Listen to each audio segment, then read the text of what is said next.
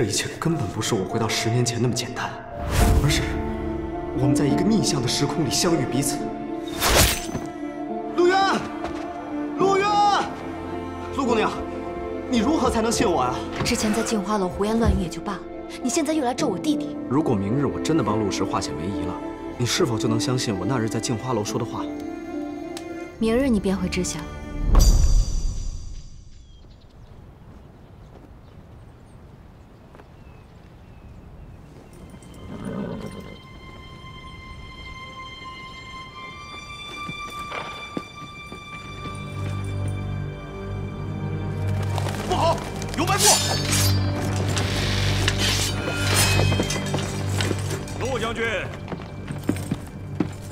在下宇文破军，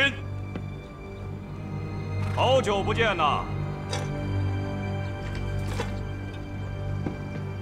你是谁？陆石呢？在取你性命的路上。传令，在，先杀了这个妖妇！是，给我杀！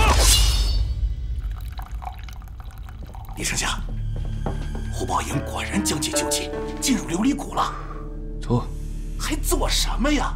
我来是告诉你，进入琉璃谷的人根本不是陆氏，他们这是要攻上山头后发制人呢。你怎么就不着急呢？要不我这个丞相你来当？我赵启龙把你当成兄弟，你怎么什么都不跟我说呢？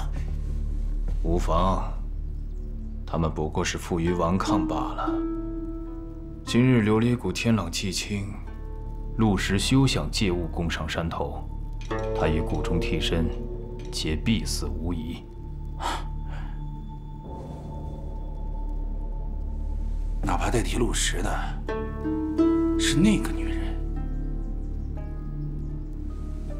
谁？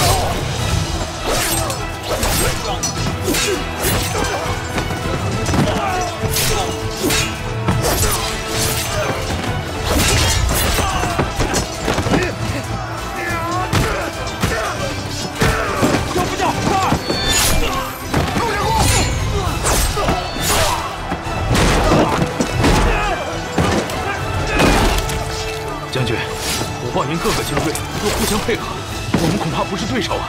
末将建议不要再近身肉搏了。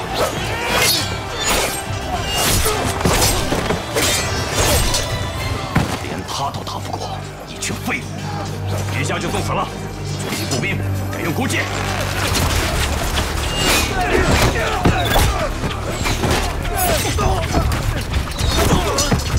列队战，保护陆长公！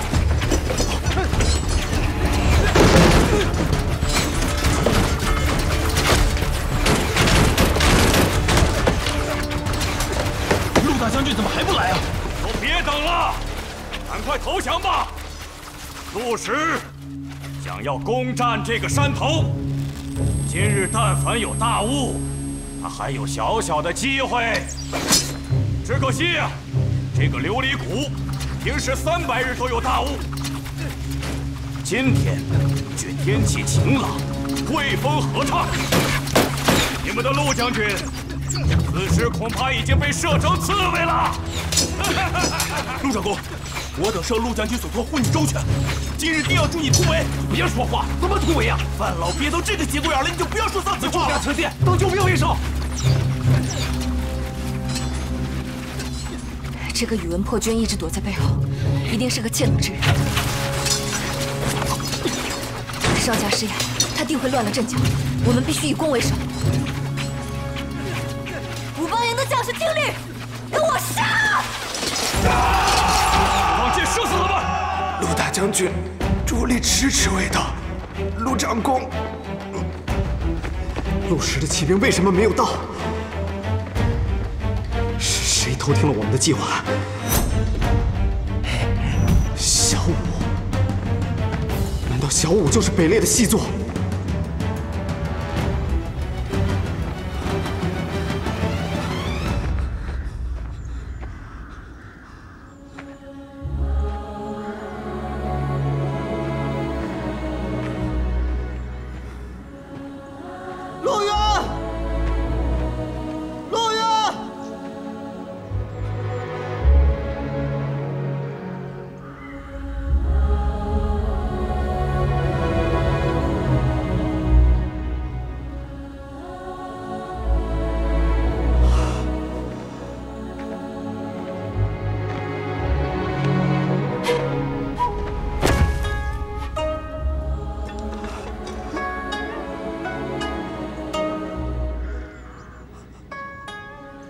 从一开始就不该来到这个地方，不该见到你，更不该让你相信我。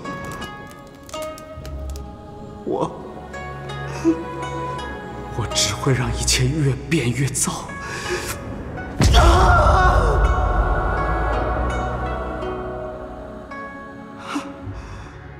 陆渊，我还是没能。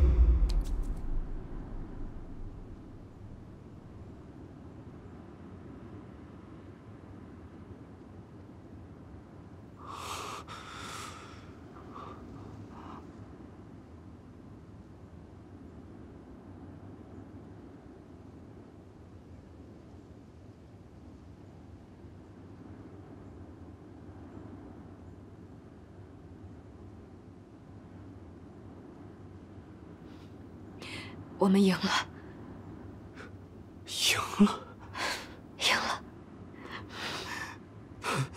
赢了，赢了！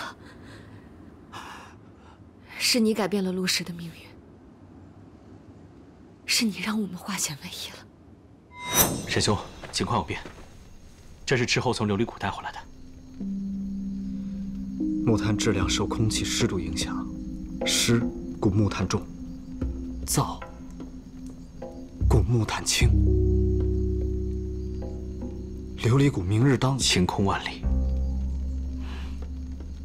若无大雾掩盖，成功突袭的概率是多少？不到30%。有糖吗？有，但你要糖做什么？有就行了。这里常年打仗，遍地粪土，你再去找人产些粪土过来。粪土？土法提炼硝石。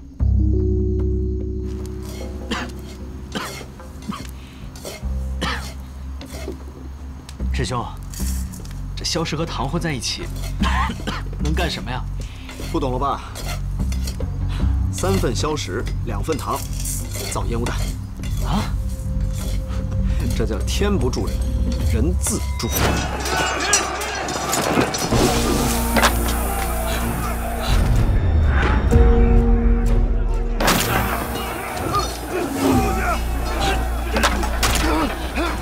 所有好我！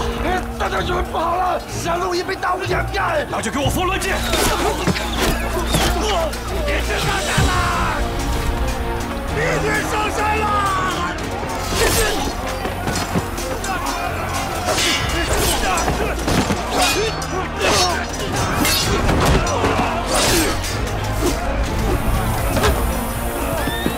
给我上！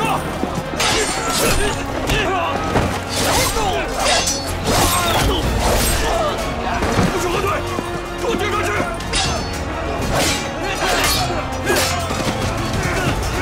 都给我上！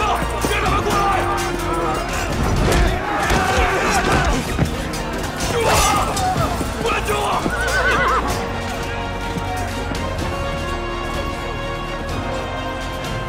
原来是个粉面小将。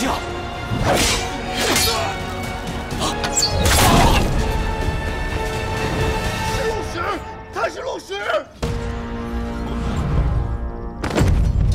雪场之日即是今日！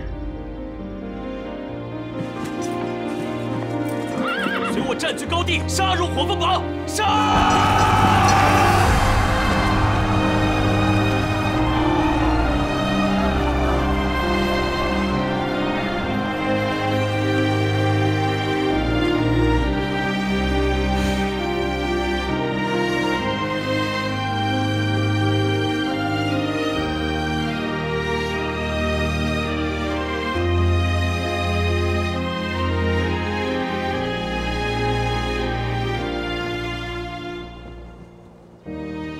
这片土地被北烈占领了整整8年，可惜北安王没有等到我们收复失地的那天，就不堪受辱，撒手人寰了。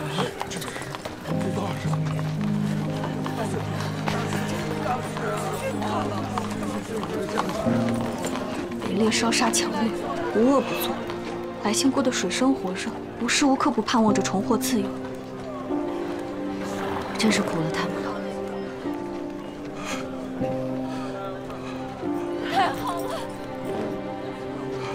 有救了！有救了！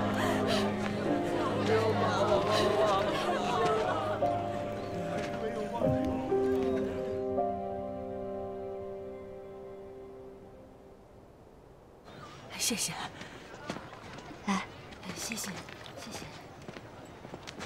来，再拿一个吧。谢谢，谢谢。不用谢，谢谢，来，谢谢。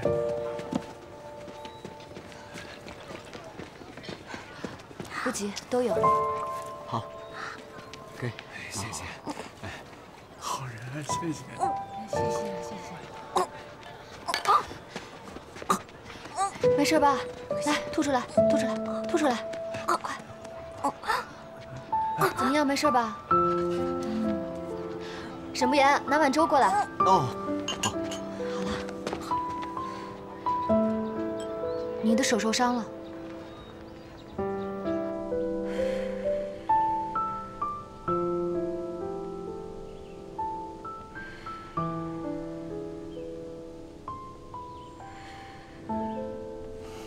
对不起啊，我还没有向你道谢，你怎么反而向我道歉了？我之前一直对陆渊这个名字有所误解，那些自以为呕心沥血写下的字句，却字字打脸，让我无地自容。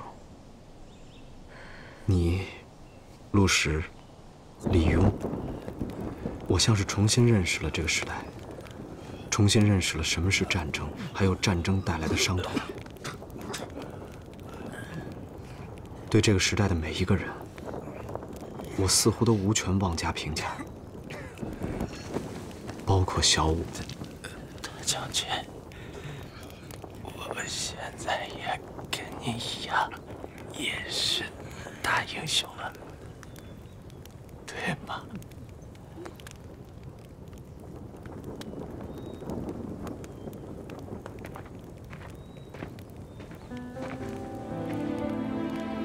陆大哥，有话。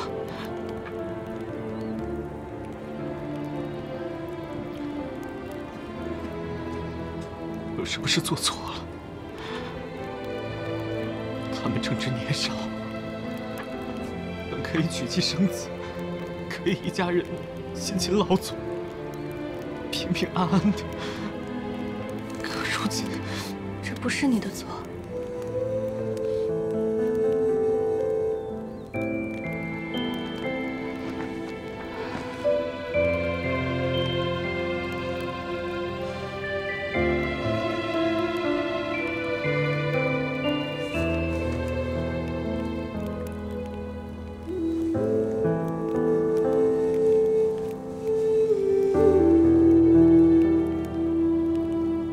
九国纷乱，总要有人以战止戈。陆大哥，我们一定会等来和平的那一天的。没事了，一点小伤。对在乎的人来说，再小的伤，也不是小事。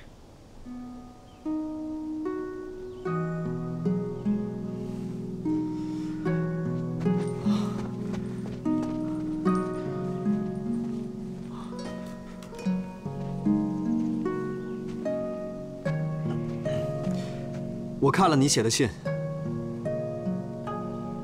其实我并不是有意要瞒你的，只是之前经历的一切，让我觉得命运无从更改，心灰意冷罢了。但你现在不这样想了，对不对？如果我们现在就击垮李庸，那一切都会随之而改变，不是吗？我在李庸面前装了这么多年，都没有找到机会。想要击垮李庸，谈何容易？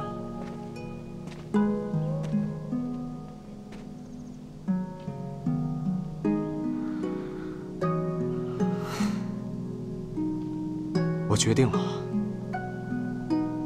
不管多难，我都会留在这儿陪你一起面对。你看陆石的命运，我们也成功改变了，不是吗？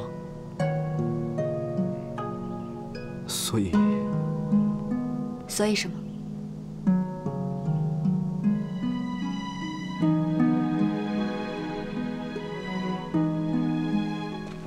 元启5年，女官陆渊妖媚惑主，尊崇日落，终至凤牌登至后位。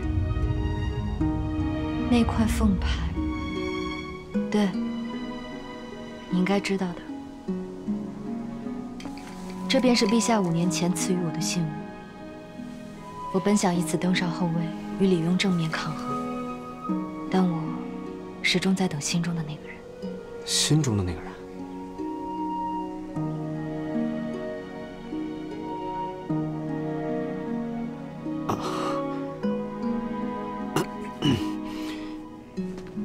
赶紧把你这破牌子收起来，我不想看到它，怪晃眼睛的。这话怎么酸酸的？哪儿酸了？婚姻岂能儿戏？上次在镜花楼也是，这元启皇帝怎么总爱随便送人东西啊？等回江都，咱把2块牌子都还给他。我们回家看看吧。家？我们的家。哎呦，好久没爬山了，早知道就坐马车了。你不是要看看沿途的风景吗？看那边，这就是1000年前的南梦湖啊。你们家之前就住这儿啊？是啊，以前北烈大举南下，攻破了火风堡，俘获了北安王。若是再突破琉璃谷，我们这片世外桃源就要变成人间地狱了。哼，有我们陆大哥在，北烈那帮蛮子简直是痴心妄想，做他的春秋大梦去吧。对，做他的春秋大梦，做他的春秋大梦，驱逐北烈，驱逐北烈，保家卫国，保家卫国，傻瓜一划，傻瓜，陆小花，给我站住！今天非杀了你不可！所以在你经历的过去里，我们发生过什么呀？哼，某些人啊，对我可凶了，一点都不温柔。你说的那个养子，他是个什么样的孩子啊？年纪小小的，却像个大人。那阿爷肯定会很喜欢他。我们回家了。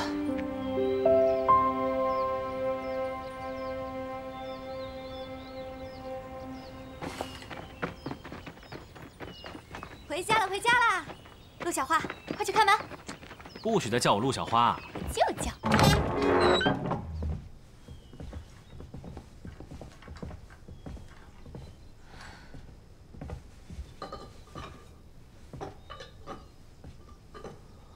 自从阿爷离世以后，每年只有祭奠阿爷的时候才会回来。这个家好久没有这么完整过了。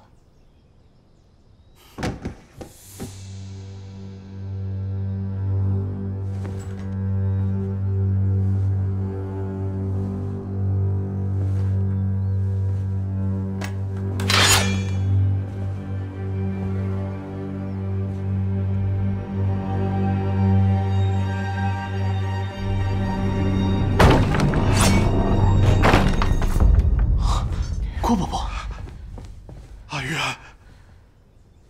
阿石，你们可算来了。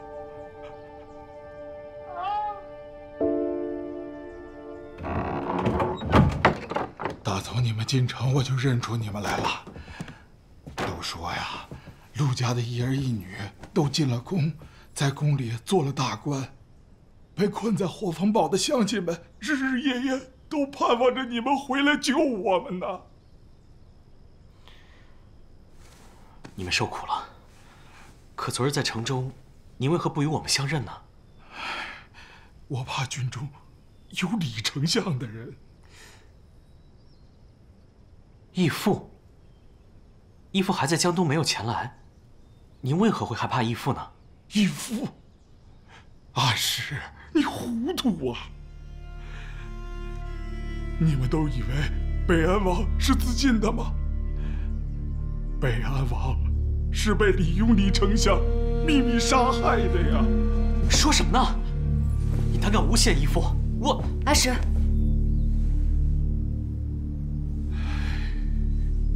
阿姐，他都是在胡说的，是不是？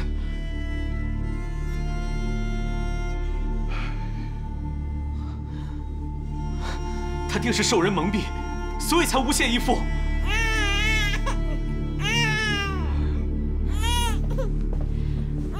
你随我过来，莫要吓到孩子。阿史，李丞相根本就不是你想象的那样。他为了一己私欲，通敌叛国，残害忠良。他早就不是以前的李丞相了。我之所以瞒着你，是因为你的性格直率，喜怒皆形于色。到时候虎豹营和羽林卫就会自相残杀，敌国便可以趁虚而入了。这怎么可能？阿史，这怎么可能？要想将他的罪行一一揭露，是需要时间和机会的，切不可心急。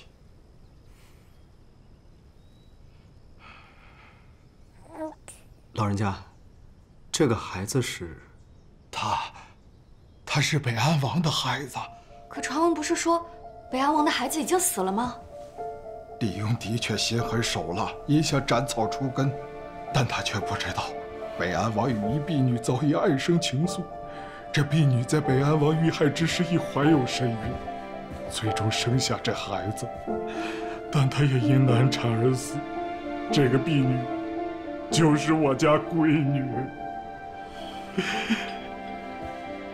北安王爷，他确实处世之后皇室血脉。当今圣上无后，如果保不住这处世最后一丝血脉，李邕怕是要谋朝篡位呀！绝不能让李邕知道这孩子的存在。李邕心狠手辣，不除掉这孩子，定不会罢休的。绝不可能，义父不是那样的人。我不信，我不信。阿史，你过来看看他吧。无论如何，这孩子都是受害者。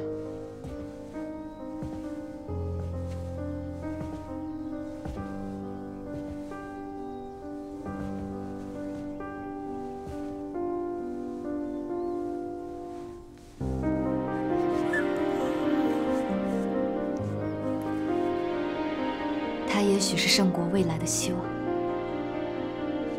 圣国的希望。老人家，这孩子叫什么？他还没有名字，要不你们给他起个名吧？阿姐，你来给他起吧。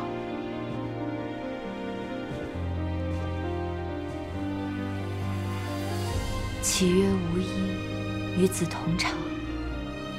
王于兴师，修我甲兵，与子偕行。我希望他做一个身先士卒的君王，与将士同在，与百姓同在。楚同长，他就是楚同长。楚同长这名字好。他就是统一九国的圣武帝，楚同长。这孩子未来会统一九国？虽然记载不多，但这孩子的确是一个励精图治的明君，日后会开创一个太平盛世。这位公子还会算命啊？我略知一二。你所谓的精心策划，现在竟然被一个女人给打乱了！北烈舍了一名大将，现在又失了火风堡。此回北烈，我赵启龙恐怕是难逃一死啊！越急就会越乱。我怎能不急？我早就跟你说过，陆渊这个女人不是善茬，她今天能凭空造物，明天就能取你性命。你对她百般纵容，迟早是养虎为患。我李庸承诺过的，何时实行过？可现在哪还有机会杀陆氏啊？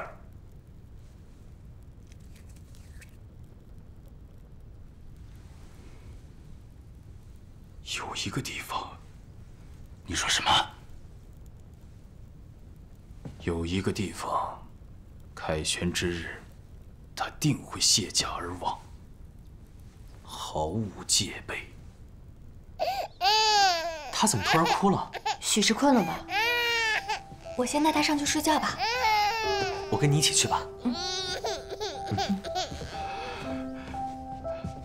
陆家丫头，我还有一个请求。您说。你是否能带这孩子到江都生活呀？我一个老头子，还能带他几年呢？他只有跟着你们，才能像这位公子说的，将来干一番大事业呀。好，我会收养他，护他周全。太谢谢你了，郭伯伯，您快起来！我替闺女和北安王谢谢你了。郭伯伯，您快请起，快起来！您放心，郭伯伯，您先休息一会儿，我去开门。好。陆长公，杨副将请您回火风堡一趟，说是有难民安置问题，请您回去协助。难民安置？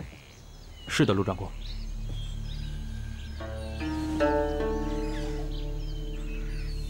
我先回去一趟。我陪你一块儿去吧。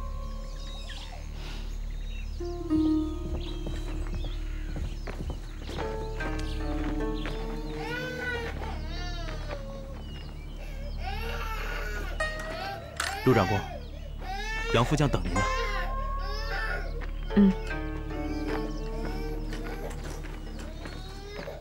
不哭了，乖啊，乖，不哭了，不哭了啊。通常不哭了，好不好？乖。通常，郭伯伯，他是不是饿了？要不要去给他找一些吃食啊？你们在这儿好好看着，我去给他找点马奶。哎呀，嘿嘿，四儿又着落了。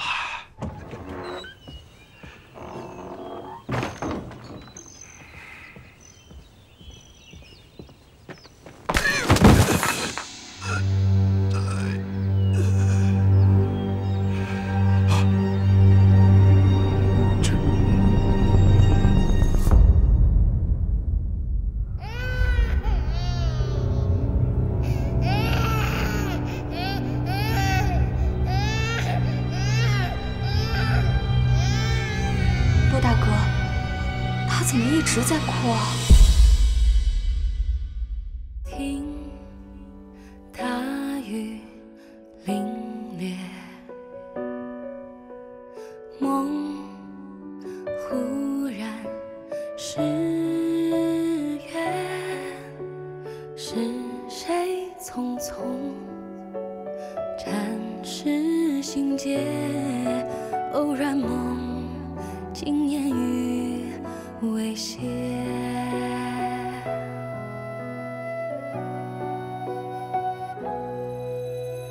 愿地上我一切重逢你一片，不知初见已是诀别，凝望着你背影不忘却，溯回前尘那一刻才能逃出因果，又一次擦肩过，隔着千年做场梦，梦醒来看不破，